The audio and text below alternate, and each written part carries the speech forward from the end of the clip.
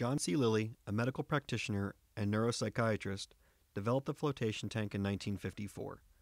During his training in psychoanalysis at the U.S. National Institute of Mental Health, Lilly commenced experiments with sensory deprivation. In neurophysiology, there had been an open question as to what keeps the brain going and the origin of its energy sources. One hypothesis was that the energy sources are biological and internal and do not depend upon the outside environment. It was argued that if all stimuli are cut off to the brain, then it would go to sleep. Lilly decided to test this hypothesis, and to do this, he created an environment which totally isolated an individual from external stimulation. From here, he studied the origin of consciousness and its relation to the brain. I'd read a lot about John Lilly's experiences and seen movies like Altered States, and didn't really know what to expect getting into the tank the first time. And on doing that, though, I really got the sense of the weightlessness. It was the most remarkable feature to me at first, is just how you're suddenly without any sense of gravity. I was pretty skeptical, to be honest with you, and had a pretty mixed result, in the sense that the context was very beautiful and nice, and I felt good, and I got in the tank, and almost immediately a drop of super saturated water got in my eye with the Epsom salts, and I didn't really think about that, and so it started to burn. But I stayed in for 50 minutes and basically did a little bit of meditating, which I was doing already, and got out, and I thought, well, gosh, that seems like it was kind of a waste of time. Blasted off all the Epsom salts in the incredibly luxurious shower that they had there, and thought about it, but I thought positively enough about it that I thought, when I get back to State College, I want to talk to like a tanning salon or something like that and see if they want to put in a tank. But I didn't really realize what an interesting experience it was until the next day, when I'm a lap swimmer and I went to go swimming the next day.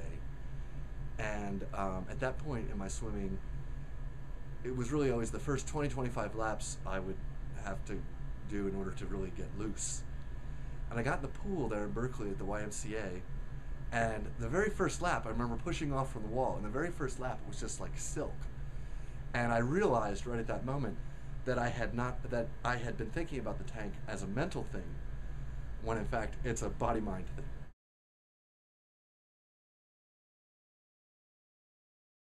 That there's variation in how we perceive the world. There's color vision genes that are variable. Not everybody sees colors the same way. There's genetic variation in taste receptor genes. So some people taste the chemical and it's very bitter. Other people don't taste that chemical at all. These sorts of variabilities, and perhaps one aspect of temperament or personality is the variation in how we see our minds. And sensory deprivation tank, isolation tank seemed to me to be a perfect situation in which to study that. You could suddenly remove the effects of any environmental stimuli, including social stimuli, how people are interacting with each other, suddenly have that person in a place where there aren't these effects, then you might be able to study how they see their mind in a clearer way.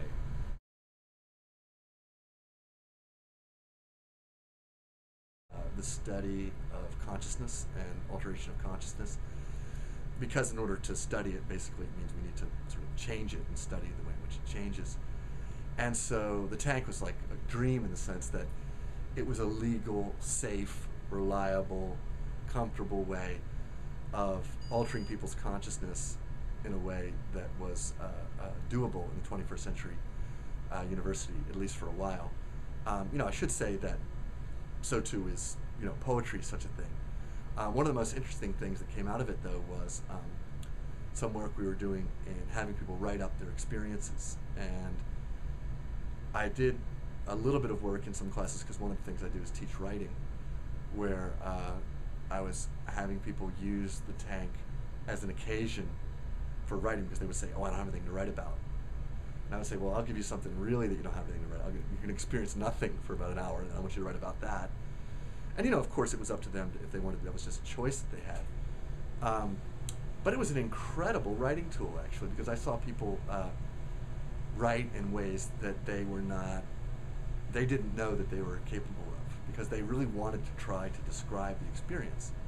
And the experience sort of resisted being put into words, which is sort of good for a writing instructor, because it makes you then polish your language and seek that best word, if not perfect word. So it links up both on the sort of research and on the pedagogical end. The tank is a useful tool.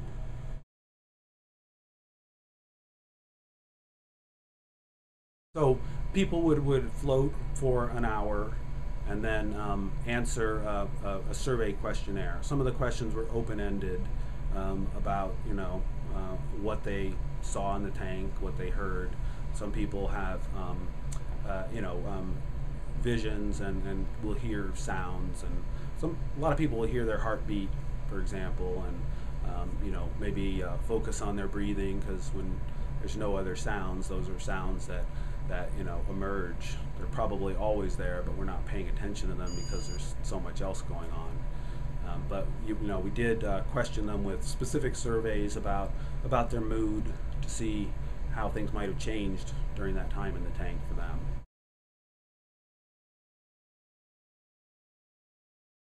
I have a book coming out in June about the importance of first-person perspective in science. It's something that we're not really comfortable with. What do we do with first-person perspective? And I incorporated some of my flotation experiences into that book. But I was also involved in the design of the study that we were doing, which was to correlate extreme experiences people had in the tank, right? So we were using scales that we drew from different parts of the psychological literature to help filter out people who had either very positive experiences or very negative experiences, intense experiences in some way, and seeking to correlate the intensity of their experience with some attribute of their genotype. So we took DNA. So I was involved in the experimental design, and also in designing the framework whereby people were going to write up their experiences, because that was part of how we determined whether or not somebody had an extreme experience or not.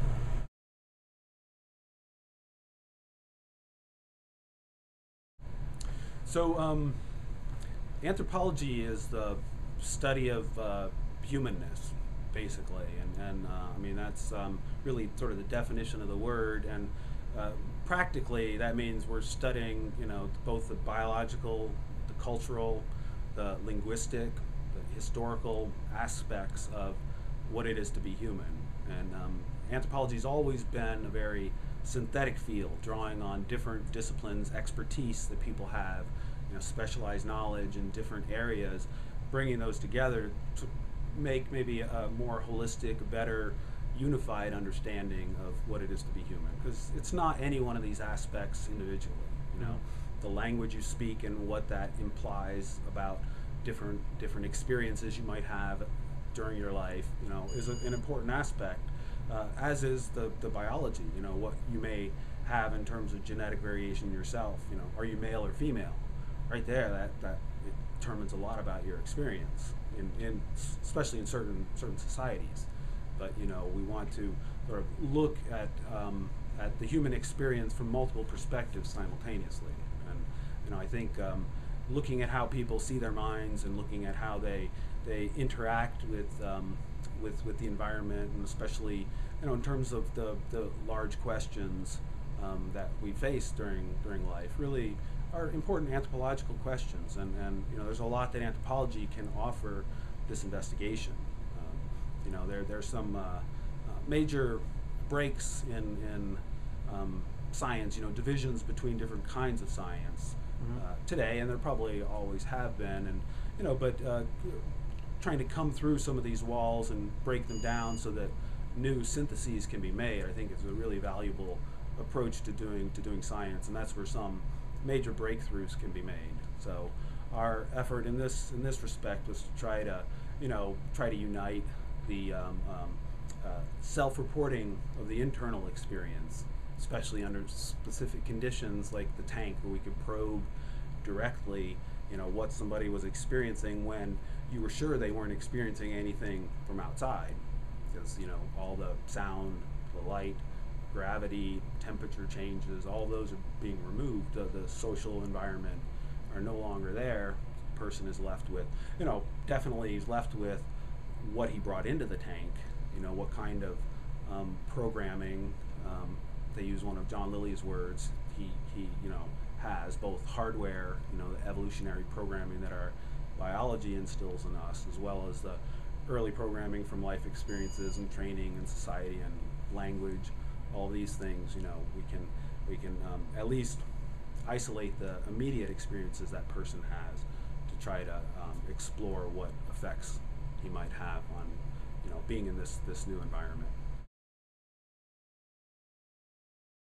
A flotation tank is a tool that allows people to float in an isolated, weightless environment. Subjects float in a saltwater solution that is the same temperature as the surface of their skin.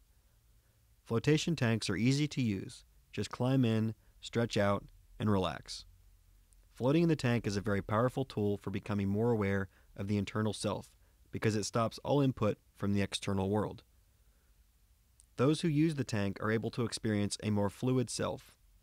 When speaking about the flotation tank experience, Craig S. Enright, MD, said, "There you are, suspended in embryonic silence, 100 miles out in deep space." During the first few minutes upon entering the tank, you will be monitoring different body sensations, but as the water calms down, the body assumes a position of balance in the weightless environment.